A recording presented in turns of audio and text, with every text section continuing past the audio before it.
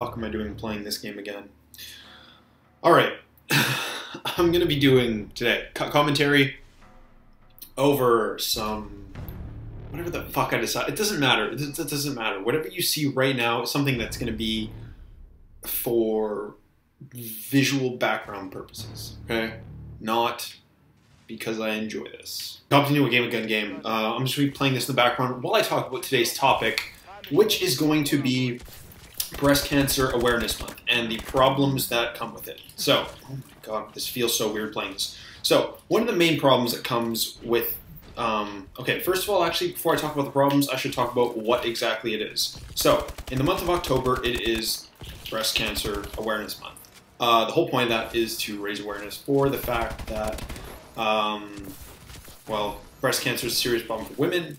I think it also affects men, but it's obviously not as prominent. So, what the point of this whole thing is to raise awareness for it, you know, so people know how it affects people, what it does, etc., etc. That's the whole goal behind why it's a thing. The thing is, it's not properly marketed the way that it should be, and here's why. Okay, so the NFL is a huge, huge promoter of this. They promote it. They put pink on the jerseys. All the players wear pink, you know, to support it because the breast cancer symbol is a pink ribbon, and everybody supports it through doing that. But nobody really, they don't really raise actual awareness about the disease itself. I sit on my ass every Sunday for about 8 hours watching football, and I never see a, I guess, promotion towards actually educating people what breast cancer does, how to stop it, etc. You occasionally see commercials on TV saying you should regularly get checked, etc. But there's nothing that actually tells you, you know, what it does or what the, you know, it doesn't educate you about it at all. And that is a huge flaw in the marketing behind it, because all it does is let you know that it exists, and all it does is, you know, doesn't really encourage you to do anything else except wear pink. Alright, so another fundamental problem that stems from the actual poor marketing of Breast Cancer Awareness Month is the fact that it's almost turned into a fashion statement. Like I said, in the NFL, it's a huge thing for players to just wear pink, and, you know, that's what they do for the whole month. They wear pink, you know, gloves, socks, their wrap is pink, you know, everything. But another thing that stems from that, it goes into the teen community too. So there's a lot of teenage football players, obviously. That's a huge thing. And they kind of stem it to them, you know, they sell pink sleeves or whatever. I always see that like on Instagram. All these companies are selling pink sleeves for this month because it is highly profitable and people want to be, you know, fashionable or whatever. And it sticks with the sense that, you know, if you're wearing pink, it's considered, you know, fashionable and it's what's in for this month.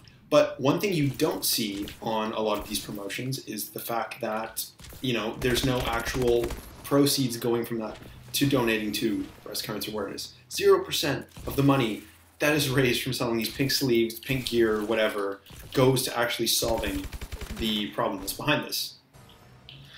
Alright, so another thing I can kind of stem this back to is something, a social media phenomenon that happened last year in August, I believe. So that was over, you know, over a year ago, 14 months ago, and that was the Ice Bucket Challenge. And that was a huge deal. And it was about promotion of this awful, awful disease called ALS, or Lou Gehrig's disease. And the whole point of it was to raise awareness about the disease itself, but it was also to raise money for it.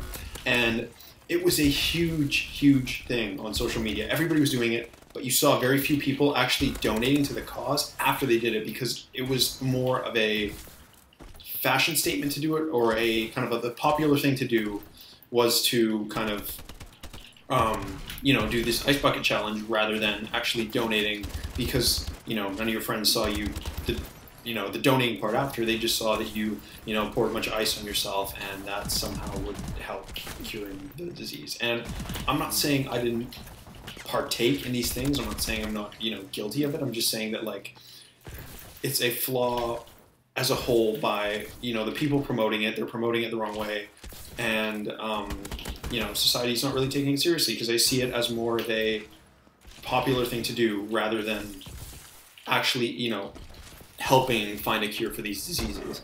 All right, so now I'm going to suggest some ways that this can change, and we can kind of, kind of change the way that this is happening, and kind of restructure it. Obviously, nobody's going to listen to this, so this is just some suggestions that I'm kind of thinking out loud. One of them is what change the way it's promoted. Change it to not only breast cancer awareness, but breast cancer donation, because obviously a cure has not been found for it yet, so maybe kind of encourage people to donate more if they can. Stuff like that. Don't just make it about a fashion statement, pink, it does say a lot. It does get people involved when they see that, like, oh, if I can be a part of this, then I get to wear pink, and I can kind of wear that as some sort of statement to say I support breast cancer, because you're publicly saying you support breast cancer, instead of, you can't really wear a badge around that says I donated X amount of money to breast cancer, but you can wear a pink shirt to say, oh, I support breast cancer awareness or whatever. So one way to kind of solve this problem of it being more of a social phenomenon rather than actually people trying to fix the problem would be to encourage people to donate more. Make that kind of the, I guess the slogan is, don't just make people aware of breast cancer, make them, encourage them to donate money to it and actually find a cure for the problem instead of just telling them to, promote it. Because you can promote a problem forever. Actually doing something about it and finding a solution is something completely different. Alright, that's all for today's video. I will see you guys on Wednesday with probably another video similar to this. Yeah, my Madden videos obviously haven't been doing too well because a lot of you did not come here for Madden. You guys came here for Call of Duty. I'll probably soon be uploading some Madden because I'm really enjoying the game right now. I'm really hitting this one. That's all for today. See you guys in the next video.